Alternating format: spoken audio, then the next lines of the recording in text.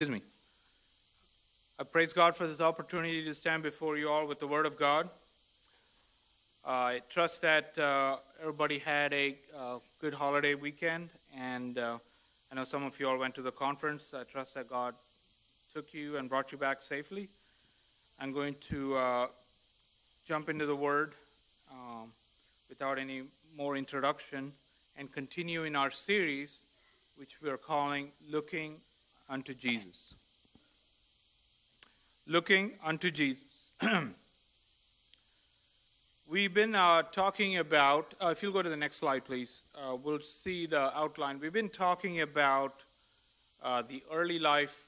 Oh, I can do it myself.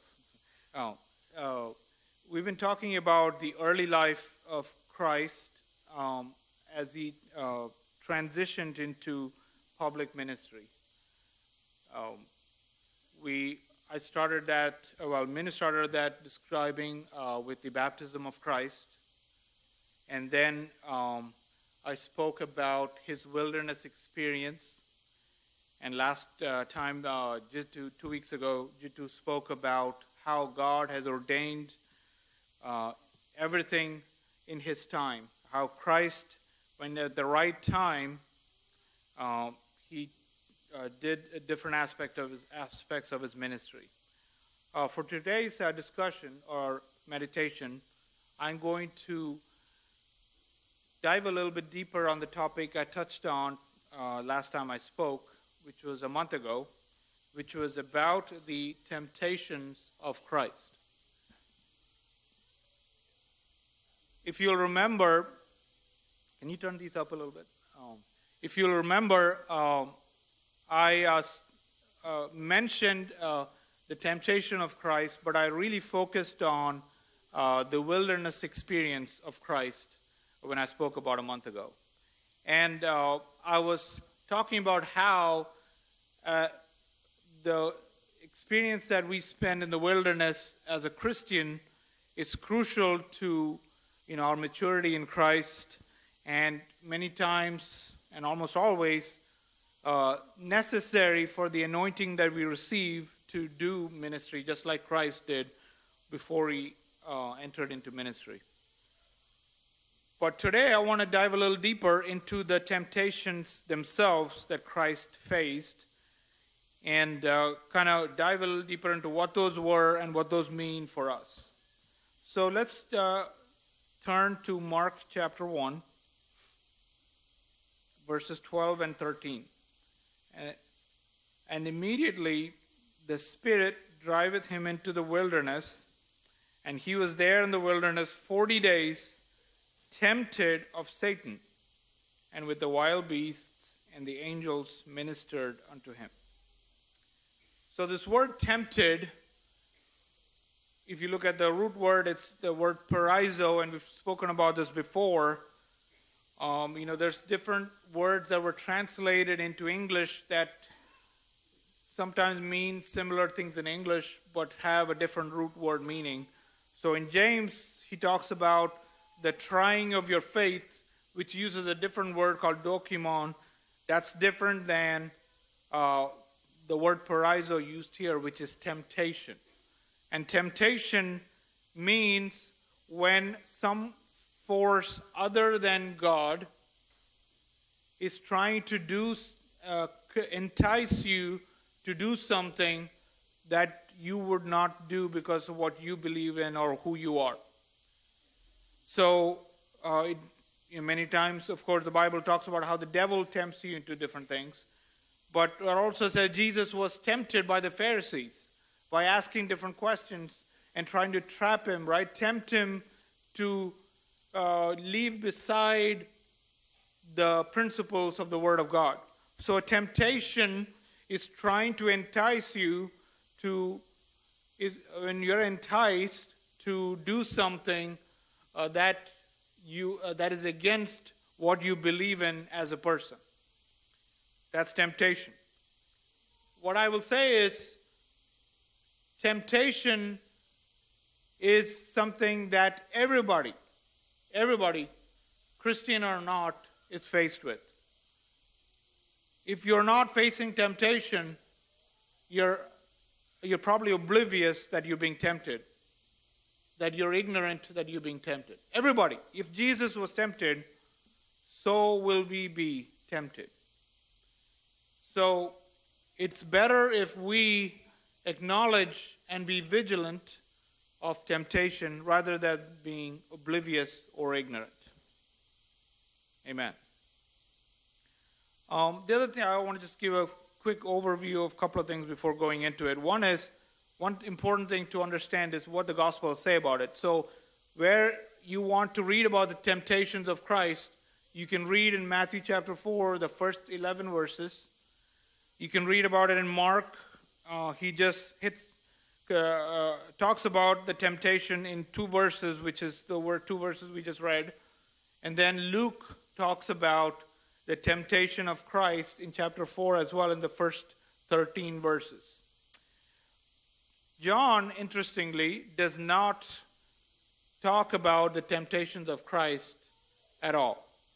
I was very curious why that is, right? So we all know John covers things differently than the other 3 Gospels. Of course, this is not something that, the people have opinions on. It's not something that you can conclusively say. But Matthew, Mark, and Luke, the Synoptic Gospels, describe in more detail the events that Christ lived out in his life on earth, and while also talking about his parables and teachings and all these other things. But John focused on the fact that Christ is God. Amen. So one reason people say that he didn't mention the temptations of Christ is that John wrote his book somewhere between 20 and 50 years after the other 3 Gospels were written, and they were already in circulation. Maybe he felt the need to not have to repeat that again. Okay, so that's one possibility. I think that's less likely. The other reason people say that John didn't write about the temptations of Christ is that he was singularly focused on the aspect of Christ being God. And because that was his focus, maybe he thought that talking about the temptation of God is detracting from his divine nature. Not that he didn't face the temptations, but he chose to merely not highlight it.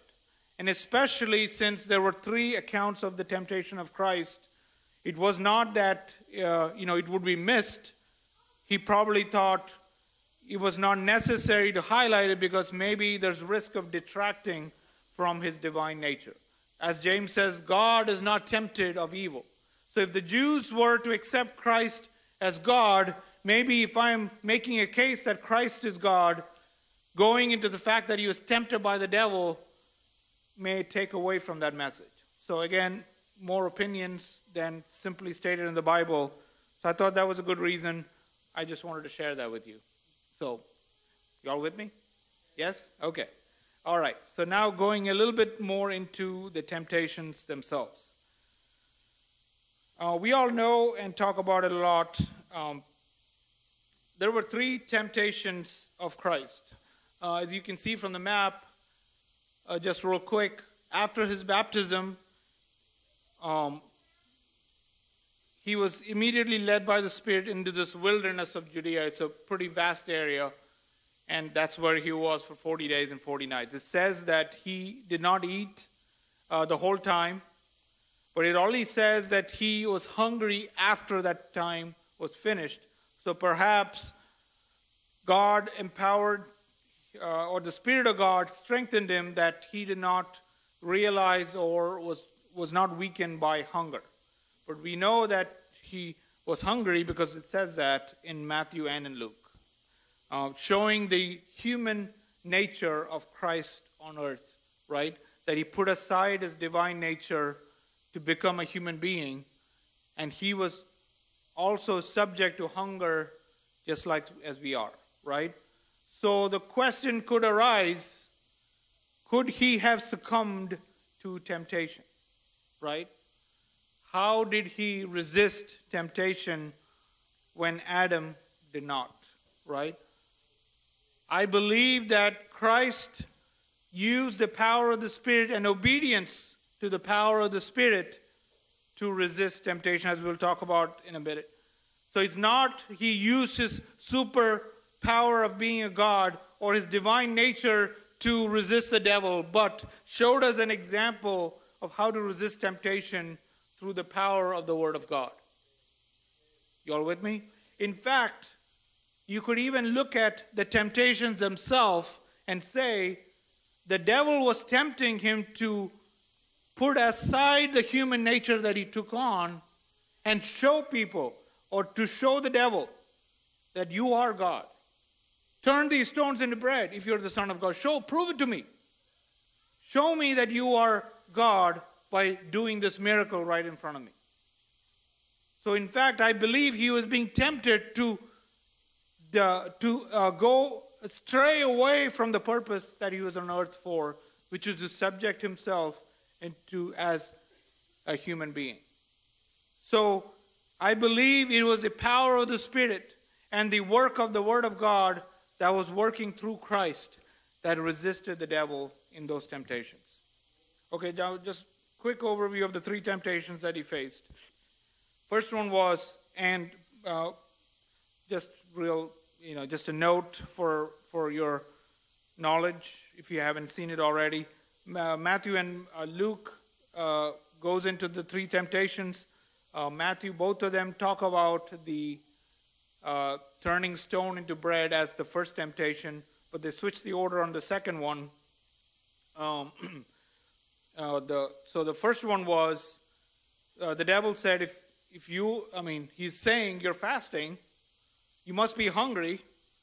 Why don't you, if you call yourself God, why don't you make these stones and make them bread and feed yourself? Why are you putting up with this hunger when you could easily do that, right? That's when Jesus resisted him with the word that said, what? Man shall not live by bread alone, but by every word that proceeds from the mouth of God. This is a reference to Deuteronomy chapter 8, verse 3, where Moses was telling the Israelites about how God led them through the wilderness and to prove what was in your heart. And he tempted the Israelites with different things in the wilderness to show the real nature of their heart. And then he says, you cannot live by the bread that you see, the substance that you have in this world, but the Word of God should be what powers you and causes you to make decisions every day of your life. Amen? So that's what Jesus is saying to the devil. Yeah, no, I'm not going to get out of this situation just because I can as God. I'm going to endure this fasting. I'm going to finish what I started. I'm going to not look for a shortcut. I'm going to trust in God and the Word of God rather than trying to find an easy way out.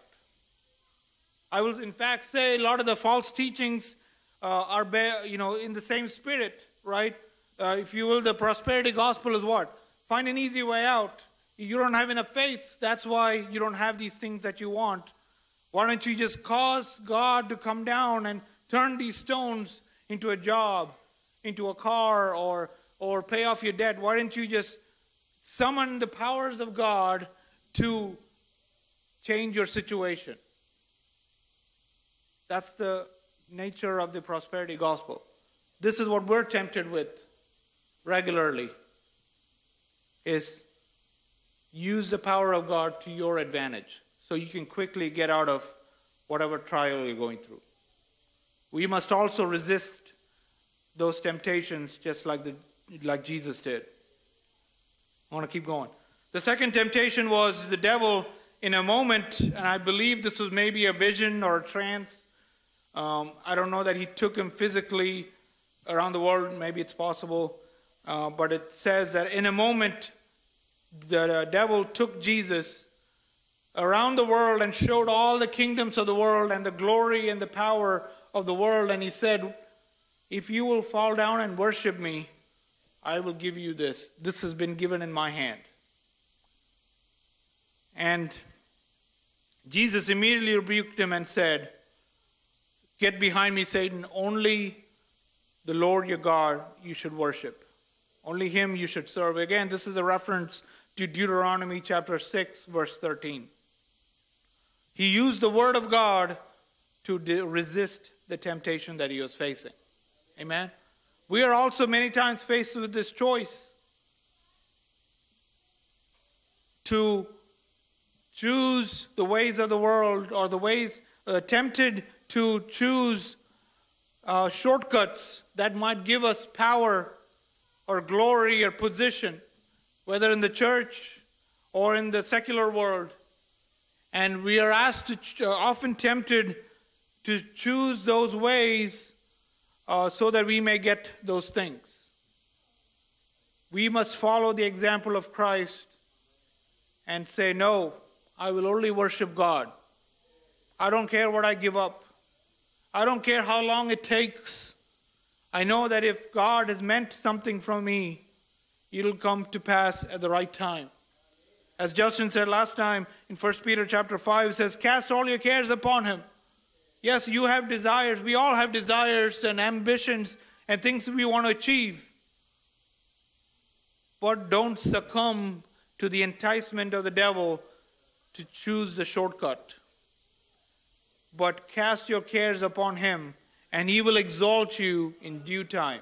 In due time, he will exalt you. Resist the temptation of the devil using the word of God that is in your heart. Amen. So the last temptation was an interesting one. Let's read Luke chapter 4, verse 9 through 12. And he brought him to Jerusalem and set him on a pinnacle of the temple and said unto him, if thou be the Son of God, cast thyself down from hence. For it is written, he shall give his angels charge over thee to keep thee. And in their hands they shall bear thee up, lest at any time thou dash thy foot against a stone. And Jesus answering said unto him, it is said, thou shalt not tempt the Lord thy God. So the devil took him to, again, it could be a vision or physically took him, it doesn't say. But he took him to the highest part of the temple, and some say that could be, 10 stories high in modern world. So, if you jump off of that, you're going to die, right? More than broken bones. You're probably going to die from that height. So again, he is trying to tempt him. This one is a little bit different than the first one. He's not saying use your powers as God to just fly down, but he's saying use your position as God to, or even if you're the Son of God or Son of Man, use that position of authority and command these angels to come just scoop you up, because that's what God promised. Didn't God say in Psalm 91 that his angels will be overcharged over you, will not stumble upon a rock, right? We quote that psalm all the time. So why not do that and prove yourself that you are the Son of God? Again, he's been asked to prove that he is God. But we know he is God through what he did later in his life, right? We know him by his words. We know him by the miracles that he did. We don't need him to prove he is God by succumbing to temptation. The same way, many times we're faced with this choice. First of all, I don't believe that when Jesus said, you should not tempt the Lord your God, I don't think he was saying, stop these temptations right now. Like, he wasn't talking about the 3 temptations he was facing, right? He willingly went through those, right? The Spirit led him to face those temptations. So God is going to lead you to places where you're tempted, okay? That's not what Jesus is saying. He is saying, you should not test God through the actions, the choices that you make. Just because God's protection is in your life, you should not use that as a way to test Him, to see what God will do. We saw a lot of this, and again, I'm not, there was a lot of unreasonable things happening during COVID, right? But some people chose to live as if there was no virus out there. Like, faith over fear, I'm going to do whatever I want. And not choose to follow common sense or to mind what other people felt about the situation. If you're going through a sickness, you should take the precautions necessary to get better, right? Not to test God and that He will just jump to your defense just because of foolish decisions that you made. Amen? Yes, I believe in faith. I trust in God for my healing. I trust in God that whenever I come to Him when I have need, He'll be there. There's a difference between that and literally jumping off a tall building and saying, God, protect me. Amen? Don't do foolish things in the name of faith and expect God will just save you out of those things. Amen? The things you're accountable for, you're accountable for. Amen? Yes, God helps you. But whether it comes to your work, you can't just ignore your duties as the place of work you have and just say, God, just jump to my defense. No, you have to be diligent in wherever God placed you. In school, you can't just, ignore your studies and expect God to jump to your defense every time. Don't test God. Amen? The things we're supposed to do in this world, we have a responsibility to do those things. Amen? We can't just say, I live by faith.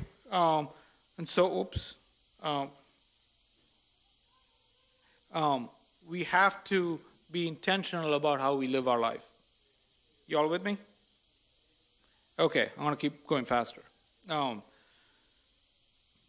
Just one more point about this whole thing. Why did Jesus go through temptation?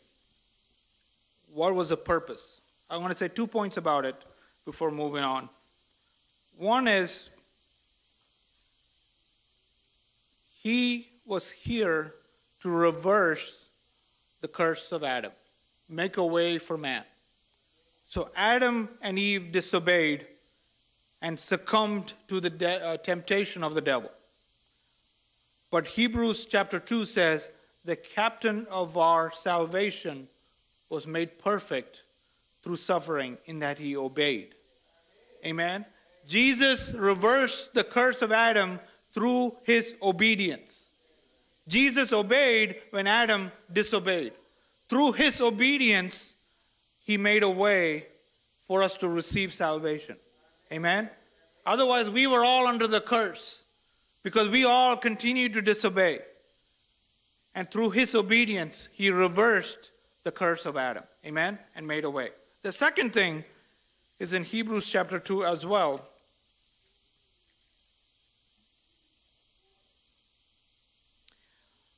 Chapter 2, verse 17 and 18. Wherefore in all things it behooved Him to be made like unto His brethren, that He might be a merciful and faithful high priest in things pertaining to God, to make reconciliation for the sins of the people. For in that He Himself has suffered being tempted, He is able to succor or help them that are tempted. I believe that Jesus went through temptation because He can be our brother. He can know, because He is the high priest, we can go to Him when we're tempted. We can find help in the time of need. And He knows and understands what we're going through because He experienced it Himself. Okay? And I'm going to talk about Samson and Delilah, Samson later in a couple of minutes, but it's not like Delilah just tempted him just one time, right? And left him alone. She just tried to overpower him, constantly nagging him, and tried to cause him to reveal the source of his strength. The same way, it's not like the devil just showed up as a gentleman and presented these questions to to Jesus. No, he was tempted of him the 40 days. He was there in his ear, tempting him the whole time. I believe these three questions are a summary of the three temptations that he faced. But it says that he tempted him for 40 days. He went through the same things that we go through. He went through the choices that we are faced with. So he can understand what it is like to be when we're faced with temptation. He overcame it, so we can overcome it, not because we are, just like Jesus could have called angels and all this. We're not trying to overcome temptation through the powers of our own strength. We're trying to overcome temptation through the same word that Jesus believed in, through the same spirit that Jesus was strengthened by. That is how we overcome temptation. Not to be oblivious or ignorant to temptation, but rather, when we're faced with choices, we choose to trust in God every single time. Amen? You all with me? So Jesus was a high priest, and he endured temptation so that he understands what we are faced with when we're faced with these choices. Amen? Next point, real quick.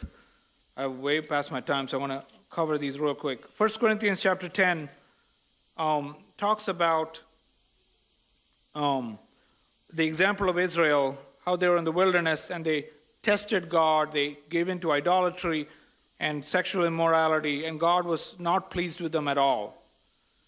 And that's why it says in verse 9 of chapter 10 of 1 Corinthians, neither let us tempt Christ, as some of them also tempted and were destroyed of serpents. Don't test Christ.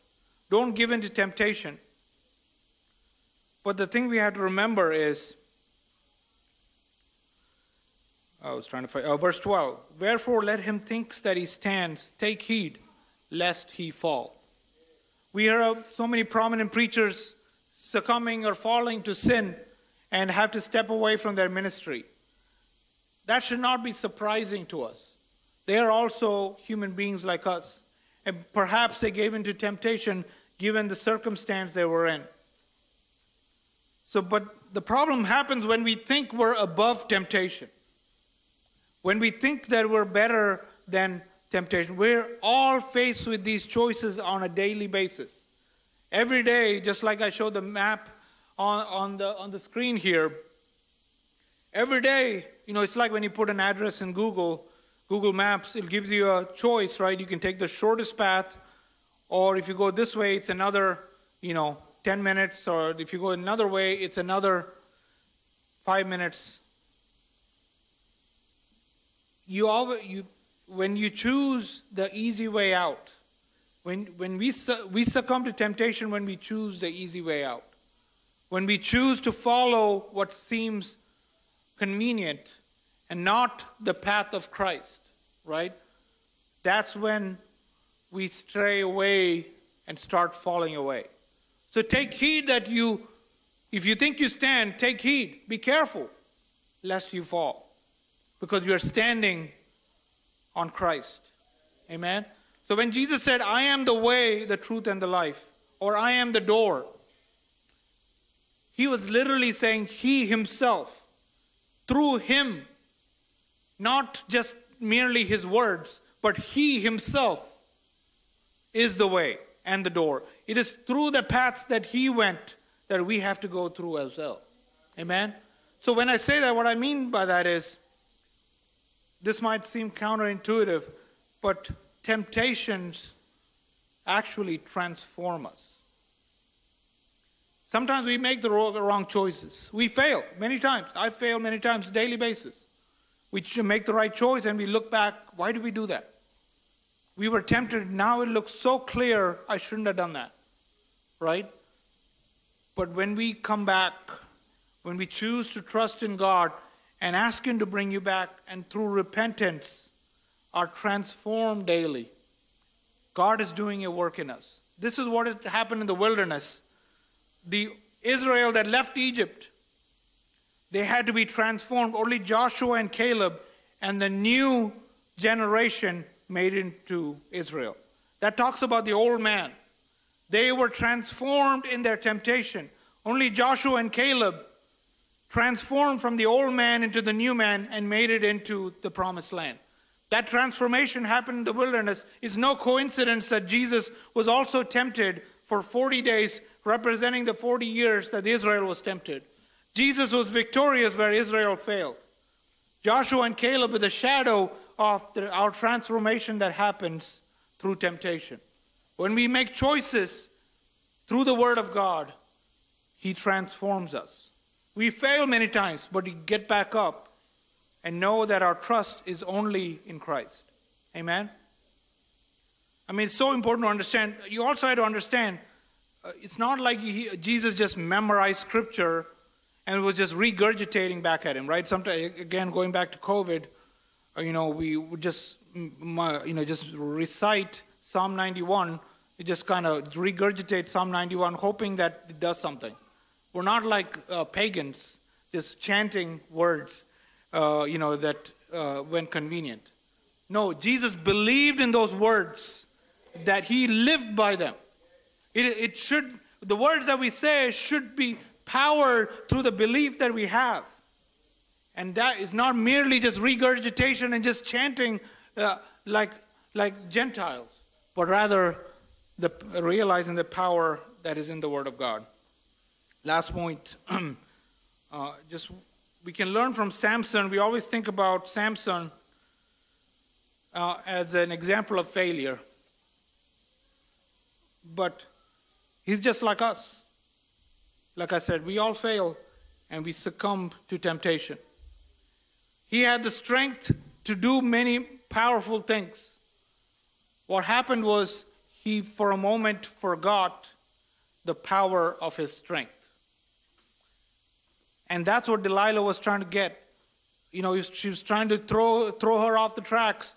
And then finally, he revealed the power and the source of his strength, which was in the vow that he made, the hair that he had. The vow, this covenant that we have with Christ, this relationship that we have with Christ that comes from abiding in Him, in His Word, that is the power and source of our strength. That's what allows us to overcome temptation. Amen. When Samson realized that and returned to that at the end of his day, he was able to kill more Philistines than all his life because he realized the source of his strength was from God. That relationship he had with God. So may we remember that when we are faced with temptations as well. When we face trials as well, and we are faced with choices that are difficult, may we return to the source of our strength, which is in Christ. May His name be glorified.